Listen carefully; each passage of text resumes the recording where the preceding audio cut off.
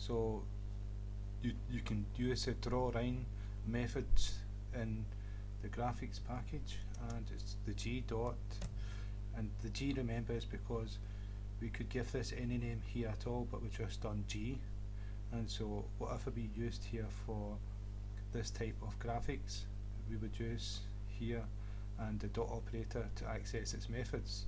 So this one's called draw line, and that's it down there.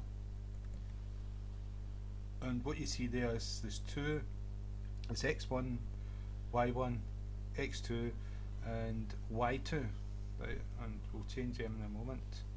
So just to demonstrate what it means, I'm going to use a lot of underscores in a straight line to create a line here, right, and so that's a line, a straight line.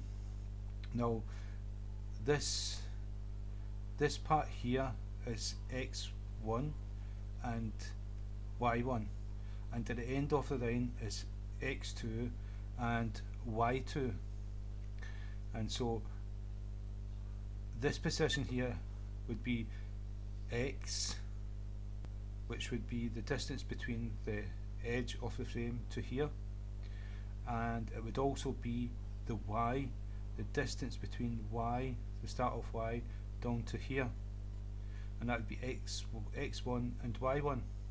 This point here would be the distance between the start of x to the end of the line and the start of y till the end of the line, so that would be x2.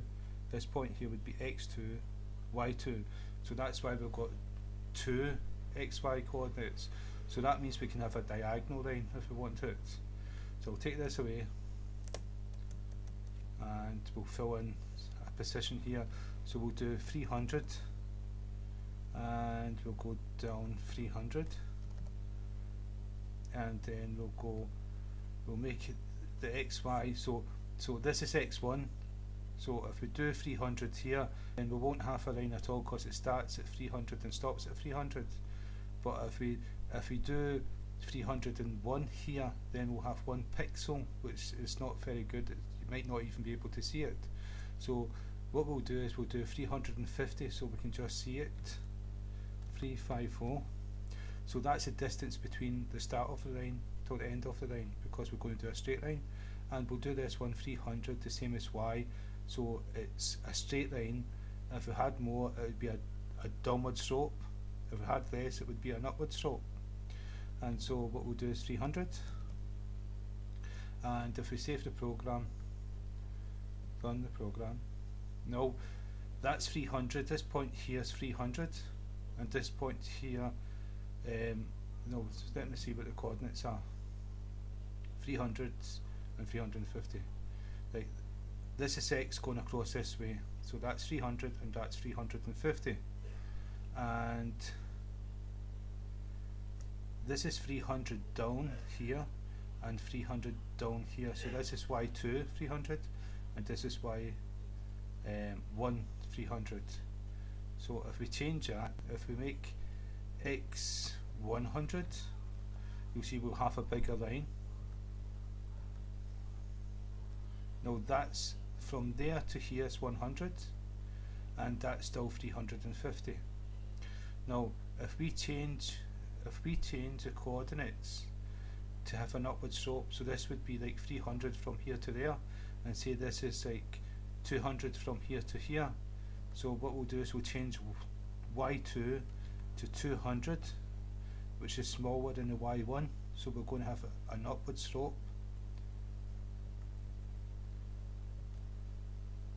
And so now this is x 100, x1 100, y1 300, this is x2 350, and y2 200, and so it's upward slope, so we're going to have a downward slope. This will still be 300, but we'll put this to 400. Instead of 200 we're going to have 400, so it's going to be a downward slope.